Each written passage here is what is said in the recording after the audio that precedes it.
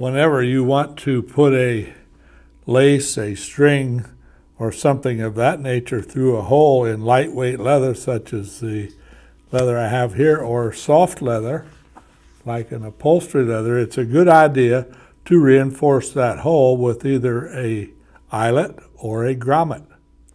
To set an eyelet, it's important to have the proper sized hole. Now in this case, I'm using the 1/4 inch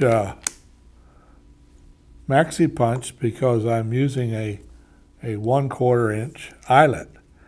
Now it's pretty important to have a proper fit, because if you have especially soft leather, then if your hole is too big, it'll unbutton like a button, and so we want it to be relatively tight.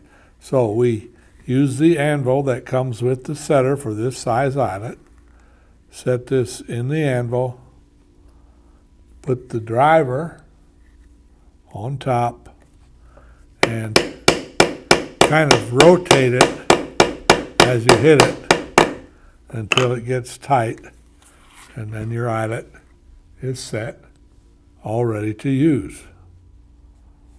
For soft leather, such as the upholstery leather I have here, or garment leather or suede, it's best to use a grommet. Now a grommet is a heavy-duty eyelet, as you can see here, along with a washer. Now let's show you how those work. First thing we need to do is punch the proper size hole.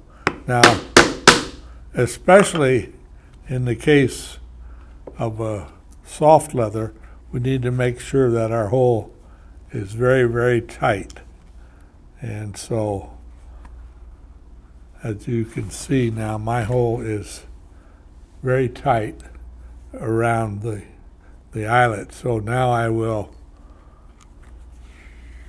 place my anvil underneath the eyelet.